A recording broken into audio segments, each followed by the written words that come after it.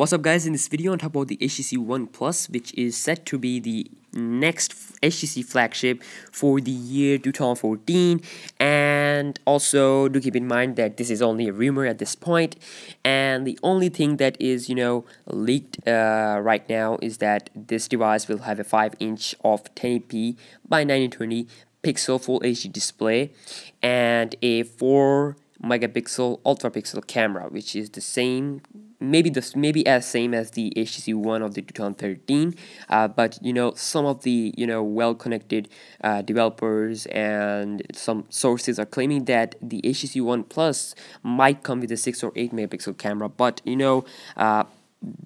I'm in between this. It could be a 4 megapixel ultra-pixel camera, it could be 6 or 8 megapixel.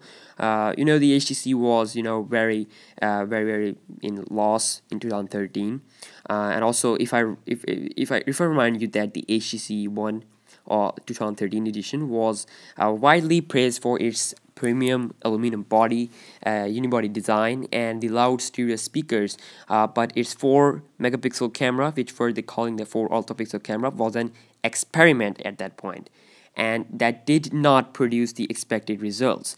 The color reproduction was just poor as compared to the different camera like the Galaxy S4, but the HTC One was lacking a lot behind in terms of the camera department. So why would HTC just want to put the 4 megapixel ultra-pixel camera again into their HTC One Plus, the next year flagship? They should do it better. They should do a better one. Like they should put a 6 or 8 megapixel ultra-pixel camera where they improve their previous experimental camera. But according to these sources, that this phone, the only thing that's confirmed is that the 5-inch 1080p HD display, and that the device will either have a 4 megapixel ultra-pixel camera or 6 or 8.